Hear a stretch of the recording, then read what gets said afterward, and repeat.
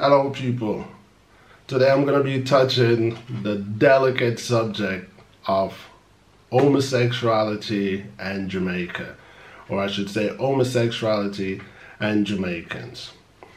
Homophobia in Jamaica, facts or fiction? That is the title of my vlog today. It's a very delicate subject when it comes to Jamaica, and it's one of those subjects that most people will try their very best to avoid. But I decided to jump on this subject because of the recent boogering laws that's being challenged in the Caribbean at the moment.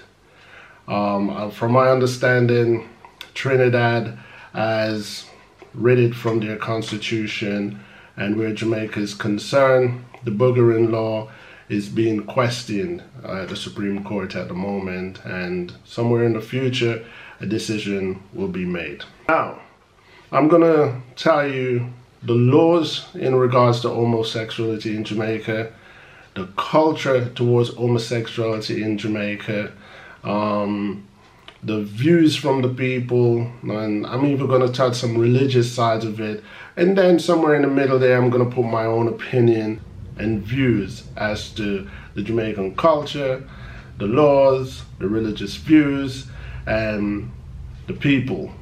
So before most Jamaicans get on my case, let me put a little disclaimer and say, don't shoot the messenger because you don't like the message. I don't make the rules. What I'm about to say are facts, and they're facts that I can prove, and they're facts that if you give it an honest consideration, you will agree in. So let's get into it. It is reputed that Jamaica is one of the most homophobic society on planet Earth. But is that really true? Not necessarily true. You see, let me get technical with the term homophobic, or any phobia. Phobia, it means having fear and going to extreme measures to avoid. So I'm going to say, if I'm going to get technical with the terminology of the word, where homophobia is concerned, it doesn't really apply to Jamaica, because I don't know any Jamaicans that are literally afraid of homosexuals or go to any great extreme to avoid them. So knock that one out of the box. Jamaicans has a reputation to be anti-homosexual, but I'm gonna get into, let me touch the legal standpoint first of all. Jamaica was a part of Britain, and when Jamaica got their independence, the British laws remained as governing laws of Jamaica, and in those British laws was the boogering law. And the boogering law is pretty much saying it is illegal. It is against the law. It is against constitution for two men or two women to have sexual relations. That's the law. I didn't write the laws. I have nothing to do with it. The law says it. Until the law is eradicated, it has to remain the law of the land. So for Jamaicans who want to be anti-gay in respect of the law, gays in Jamaica or gays worldwide, you have to actually respect the fact that they are being law-abiding citizens, so to speak. And where the churches are concerned, or where Christians in Jamaica are concerned, Christians have it to say, the Bible says, it is abomination. I believe it is in Leviticus somewhere that says, if a man should lay with a man as he would lay with a woman, it is abomination. On the contrary, like most things, I'm Jamaican. I was born in Jamaica. I've seen the resentment towards people who are suspected to be homosexuals. To be honest, I can't actually say I know anyone that are homosexual. While I was growing up in Jamaica, I've seen some treatments towards people who had female tendencies or act like girls, and Jamaicans would take that and say, you're gay. And sometimes that could lead to mobbing, that could lead to being jumped by 1,000, hundreds of people, and sometimes seriously injured, and in some cases even death. However, when it comes to lesbian, it's kind of a different story. You know, Jamaicans, they would bark with, I would say, half a bite. You know, bark without bite in this scenario would means talk a lot of resentment, but don't really act. But in this case, I said bark with half a bite because Jamaicans are hypocrites when it comes to homosexual male and homosexual woman. I know a lot of incidents where men suspected to be gay has been beaten or beaten to death, and women were suspected to be gay. Nothing really comes out of it, you know, maybe a few little blurts, but that's pretty much it. Okay, so the law of Jamaica at the moment, as it stands, ruled being homosexual male to be illegal. Nowhere in the Constitution that says homosexual female is illegal. Likewise in the Bible makes it clear that it is against men laying with men, but it's kind of unclear about women laying with women. But let me not get into all that, because like I said, I didn't write the rules.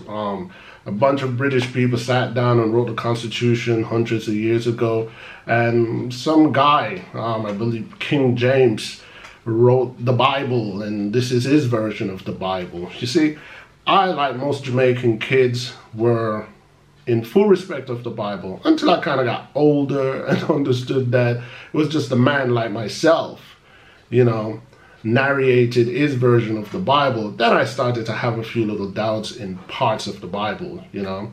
Not 100%, but parts of the Bible. Let's stay with it anyway.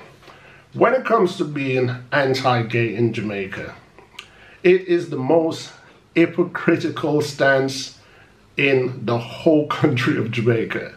And that's my view when it comes to being anti-gay. You see, the thing is, if you listen to a lot of Jamaican music, you know, that have anti-gay lyrics and violence towards homosexuals, that is a part of the Jamaican culture. I understand if they travel to England, Canada, or America, those lyrics are considered against the Constitution, against human rights, and so on and so forth. But at the same time, on a legal standpoint, you can see where those lyrics not only can be condoned in Jamaica, but are not so much in violation of any real law. Good freedom of speech, plus the law says boogering is illegal. So I understand that part of it, you understand? But here's a hypocritical standpoint. You see, from my understanding of Jamaica, from me growing up in Jamaica, anti-gay, it only applies to half the society. You see, if you are suspected, you don't even have to be caught in the act of being an homosexual in the lower class of Jamaica. Just being suspected that you're gay is enough for you to get beaten by the local citizens and in some cases killed. And as you know, nothing will come out of it because Jamaica is a corrupt society. Here's the hypocritical part. Take it uptown or take it to the upper class society where people are openly gay. Jamaicans who know that they're gay. Jamaicans who have even been made past that by these people. Nothing will happen because what? These people are of the upper class and these people have money or these people can do you a favor. I mean, I won't get too political in it, you know, but I have to use this one as an example. Like I just say, in the hood in Jamaica, if you're suspected to be gay, you are risking your life. But uptown, it's different. I mean, a few years ago, Jamaica had an unmarried prime minister. And it was rumored high in Jamaica, rumored. The rumor was stink in Jamaica that this prime minister is suspected to be gay.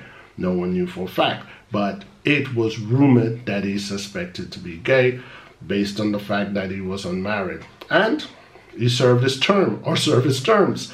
Nothing comes out of it, and it works the same way. You see, if you're going to be anti-gay, you cannot be prejudiced. You cannot have a bias. If you're going to be against homosexual, you have to be against homosexual on all spectrum of homosexuality.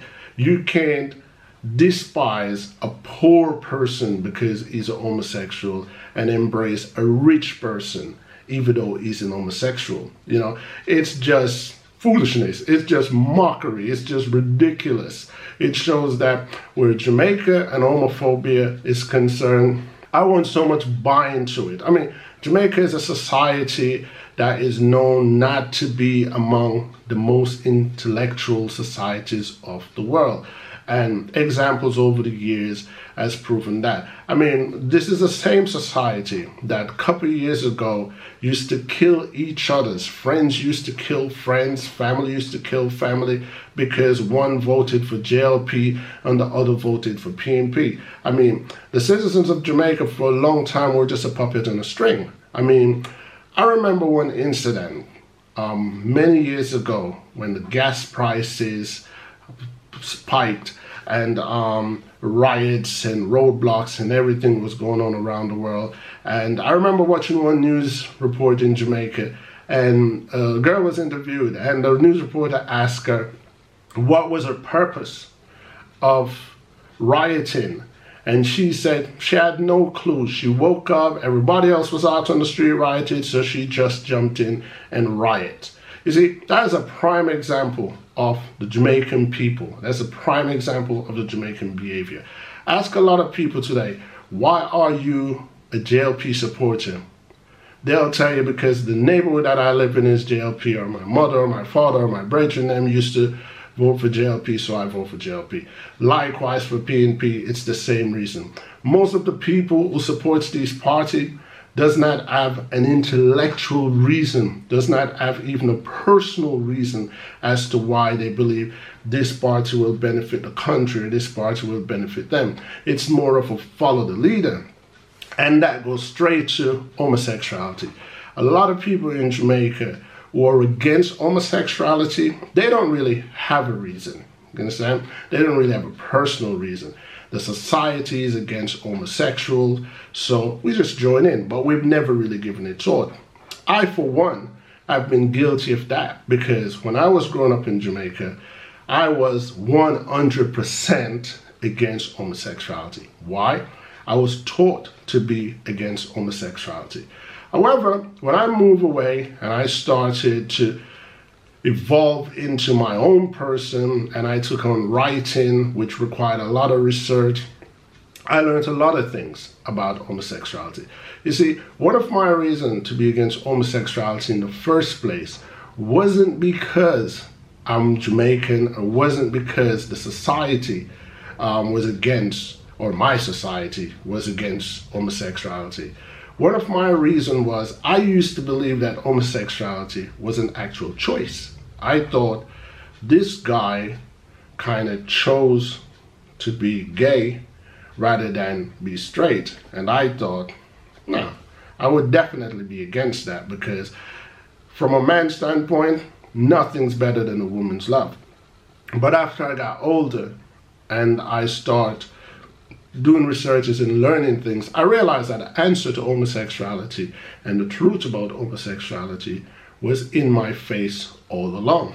And when I say that, I meant that when I was about 8, 9 years old and I used to go to school, I remember 2 boys that was up in my classroom. We were the same age. We were kids. We didn't know anything about sex or anything about reproduction or nothing like that. We were innocent kids. And I remember these 2 boys that they were just very feminine, 8, 9 years old.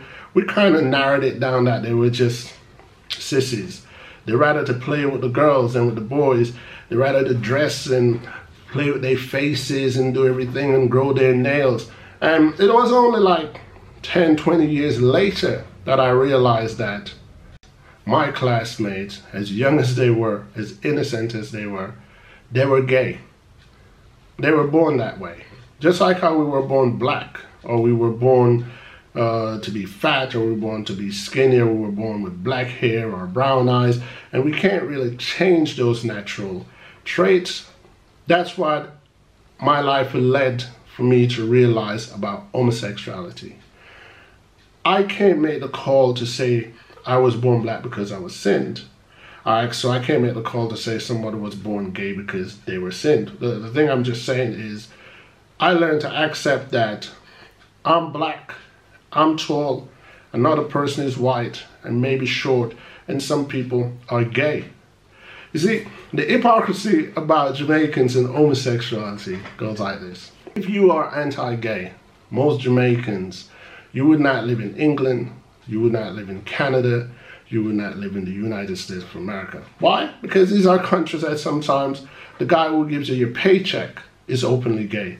Sometimes the guy that works next to you is openly gay. And there's nothing you can do about it because you are in their country. And in their country, it is okay to be who you are. It's okay to be gay. Now, if you're anti-gay, despise gay, will not buy into the notion of people being gay, it's a job that you wouldn't keep. It's someone you would not associate with. It's a country you would divorce yourself from. You would not stay in it. You would not deal with it because it's against everything that you believe in. So that's where I believe hypocrisy comes in, where Jamaica and homophobia is concerned.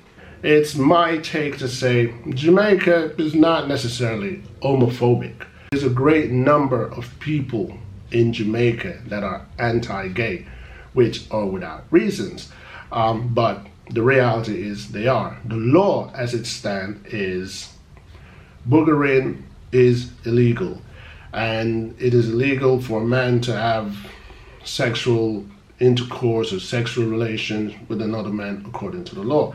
And the churches, from my understanding, churches has to abide with the law of the land. And if the law of the land says it's against homosexuals, then the church has to follow suit.